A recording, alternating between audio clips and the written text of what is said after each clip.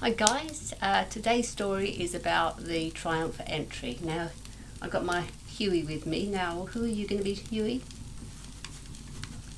Thomas. We all know about Thomas, don't we? Remember, he's doubting Thomas?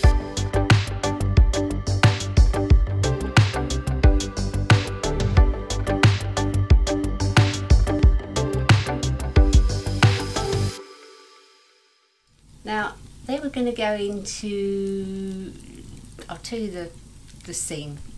They've just come from Lazarus the day before. They've been to a feast, and all the people that Lazarus had been brought back to life by Jesus. And you've got to remind me something, haven't you? Oh yeah, don't let me forget. Stones, right? Stones, okay. I mustn't forget that. Right, they've just come from, it's 5 days until Jesus was going to be killed by the temple leaders and the Romans. Okay, they got together. They were going to kill Jesus. Now, Thomas didn't want to go up to Jerusalem because he said, we'll all go up there and die. Jesus had told them that he was going to die, but they didn't really take it in.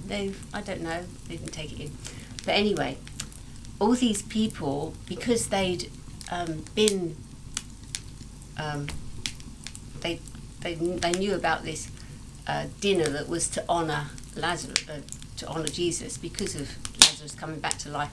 They went along, and they wanted to see this Lazarus, and they wanted to see Jesus as well. So they were hanging around. So the following day, when Jesus had started to go up to Jerusalem, he was in a place called Bethany, which is where Mary and Martha lived. And yeah, you was with them, wasn't you? And they went up on their way to the Mount of Olives. And before they got there, Jesus said to a couple of the disciples. Now, there was 12 disciples, and they were friends of Jesus. They were following him, and they were close friends, and he was teaching them. And you was one of them, wasn't you? And he said to them, now, go into the local village, and you'll find a colt there, which is a baby donkey, tied upside a house. Now, go and say to the owner, I need that donkey, or the owner needs the donkey, if he asks you why you're taking it. And it happened just as Jesus said. Now, I've got a little donkey here with me, and I don't know whether you can see it, but on its back is a cross. And I think, isn't that amazing that God designed it, that a donkey should have a cross on it, being that Jesus went into Jerusalem riding on a donkey, and he was going to the cross. But that's how God designed the donkey. So a baby donkey has never been ridden before. So Jesus got on the donkey, and the disciples put a coat on the donkey so that he could ride. And all this crowd, that was a miracle in itself, that Jesus could ride on a donkey that had never been ridden before, because with horses you have to what they call break them in, so that they could be used to someone sitting on them. So anyway, Jesus went on this colt, and they went down the Mount of Olives, and this huge crowd that had been following him and been with the feast the following day, and some what they call Pharisees, the temple leaders, they were with them too. And as they went down the Mount of Olives, the people started shouting, and they started shouting, Hosanna, blessed is the King who comes in the name of the Lord. And what else did they say? Something about O daughter of Zion, here is the King of Israel. And see, no one expected a king to come on a donkey, but it was prophesied 600 years before by a prophet named Jeremiah. And when David, around that time, wrote the Psalms, it was written about in Psalm 118 that the donkey comes with the king on it. So, so Jesus just was fulfilling everything that had been said about him.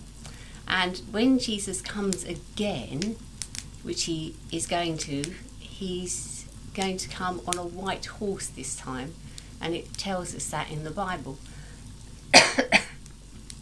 So what about these stones then? Before that, everyone starts shouting out, praising Jesus coming in the name of the Lord, but the leaders didn't like this. They said to Jesus, "Look, can't you do something to stop them?" And Jesus said, and now this is where the stones come in, doesn't it? Jesus said, "Now, if they don't shout out," he said, "the stones would shout out, Hosanna. Blessed is the one that comes in the name of the Lord." And they couldn't really say anything about that. But in amongst themselves, do you remember Lazarus being brought back to life? Now, their intentions was not only to kill Jesus, but to kill Lazarus, because that was the reason why all these people were turning to Jesus and believing in him. And the Pharisees said, "Look," they said, "the whole world is following Jesus, and what can we do about it? You know, it's just out of our hands." But this was prophesied, that he would come to Jerusalem riding on a donkey. Now this was 5 days before he was killed, and that's just an amazing story, isn't it? But the disciples, they didn't really understand that he was going there to be crucified. But that's how the story unfolds. Okay, that was a good story, wasn't it? Now I'll say a prayer, shall I? Okay, Father, we just thank you. Thank you, Lord, that all the disciples believed in you, and we just thank you, Lord, that you fulfilled prophecy that you would be the King coming in the name of the Lord. And we just thank you for Thomas, that he didn't seem to believe things, and he was even called Doubting Thomas. And we just ask you to help us in our unbelief, that you are the King of the world. Amen. Well, that was good.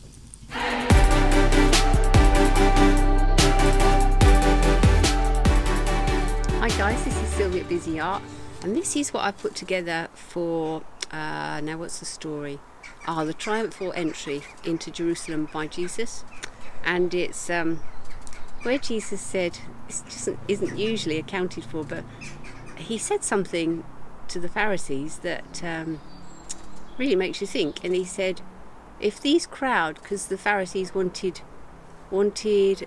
Jesus to stop the crowd shouting, Hosanna, this is the, blessed is he who comes in the name of the Lord. And he said, if they don't shout out, the stones will. And this is what I put together for that. You see, the stones are shouting out, blessed is the King who comes in the name of the Lord. And I thought that was quite fun to do, that one. So this is how we do it. So these are the templates which you can get off the website. And this is the artwork. And I've cut this back piece out and cut round, just left, I think, oh yeah, on the template I've drawn a line around, just cut inside this outer line so you don't get another line around there, along there. Okay, fold this end piece over on the dotted line. Yeah, there's a slight dot there, and this one's the same. There's a line round it, so you cut just inside that line so it doesn't show that. It leaves the wiggly one, and then I've got to put this blessed is the King who comes in the name of the Lord. So that's on one of those. So if I fold this in half,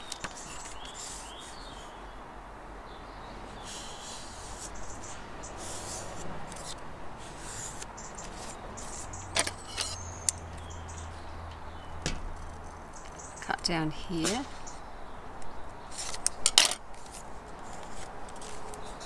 and fold that over.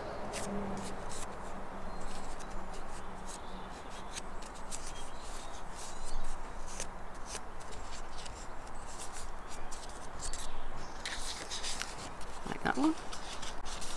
And then I put some 2-stick tape on the little flat bit. Now which one do I put that on? Put it on this side. So just a small bit to go inside that triangle, like that.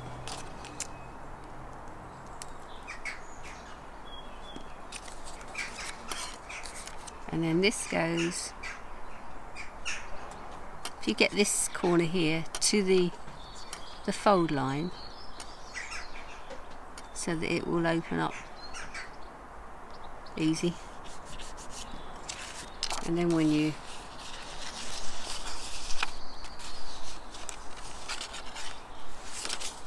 close it like that, it sits good, like so. Now I put some 2-stick tape on this piece. I need to put some 2-stick tape on the end of here, because that will be stuck to the end here.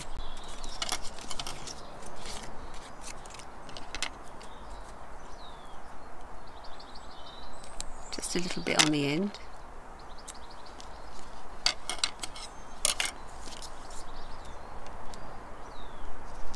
Like that.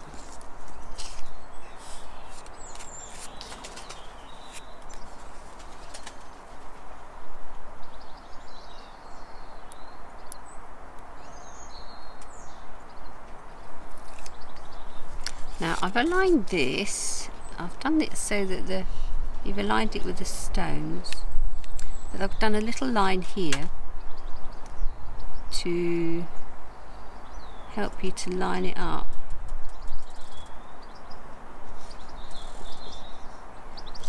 Like that one.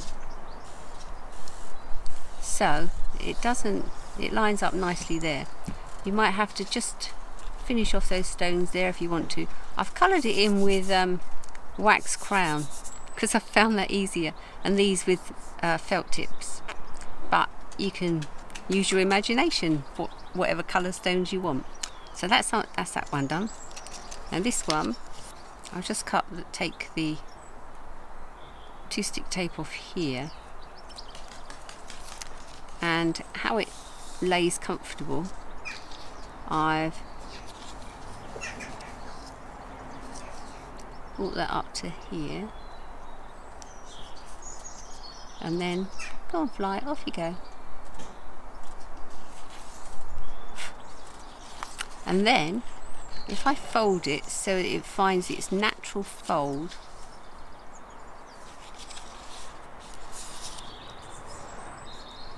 like that, then I open it up, and there you are.